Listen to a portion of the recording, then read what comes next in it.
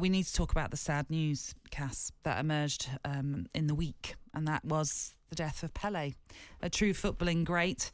And the outpouring of admiration and respect has been, well, evident throughout the world, really, over the past 36 hours.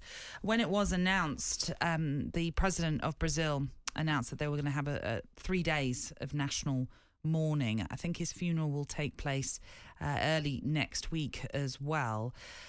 Like I say, an outpouring of love, of admiration, of just such affection for someone that broke onto the world stage at such a young age, the only person to have ever won 3 World Cups as well. Your thoughts then on Pele, the footballing icon that he was?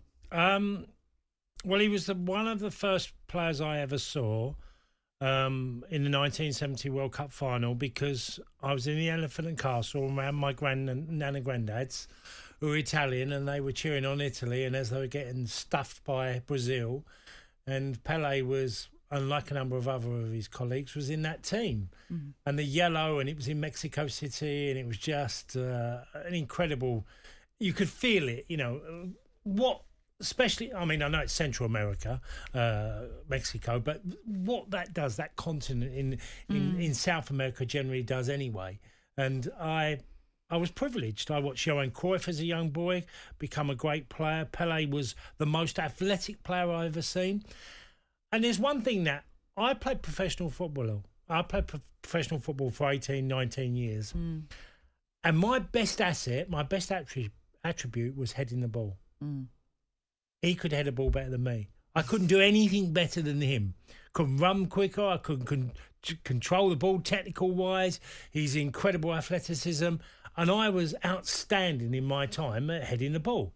He could head a ball better than me. And that was something I always remembered about him. And I love this year now that I watched the Pele documentary. Yes. Because I really enjoyed it. Because I thought it was going to be a bit bland.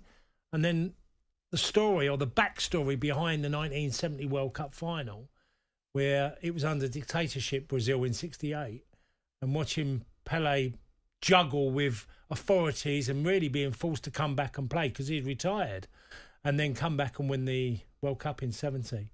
Amazing player. And we're all going to look, and I see the list now all in front of me of greatest players, and Jeff Powell, who's in the mail's got him as number 1, Diego Maradona, Lionel Messi, and many others, Ronaldo. And it's a little bit unfair because he did things that shooting from the halfway line, and he dribbled past people, he flicked the ball over people's heads.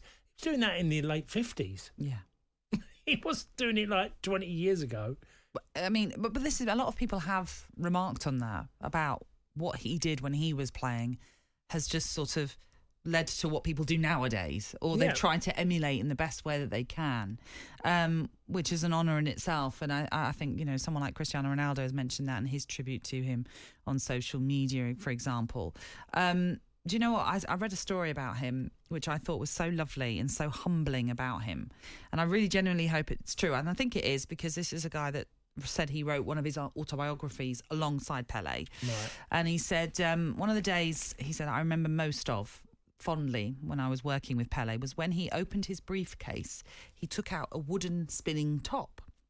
And he said he carried it everywhere he went. And whenever he checked into a new hotel room, he would spin it on the floor.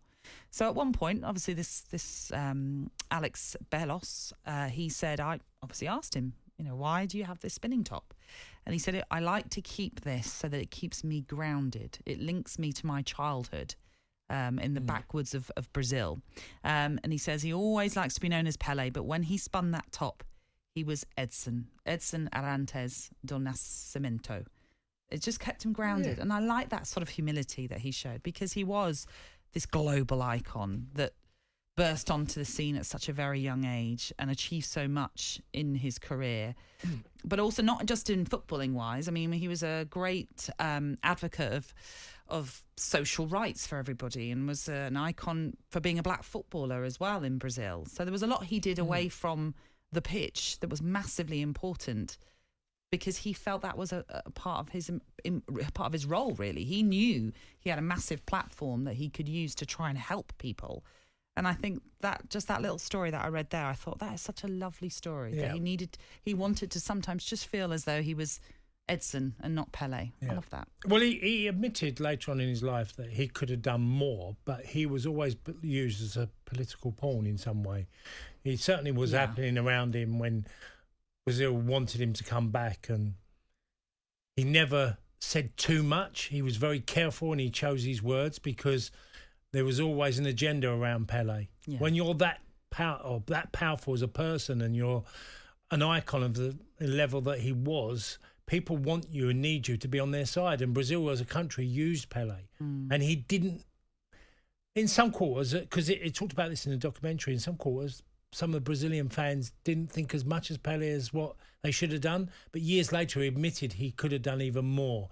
But he was always entangled or embroiled in problems within Brazil. I was going to say, if you're used as a political pawn, it's quite hard, isn't it? Yeah, exactly. Pulled unfortunately here, there and everywhere. But there's been so many fascinating stories and insight about Pele on talkSPORT. Game Day Breakfast with Natalie Sawyer and Tony Cascarino. Saturday mornings from 6 on AM, on DAB, via the talkSPORT app and on your smart speaker. talkSPORT.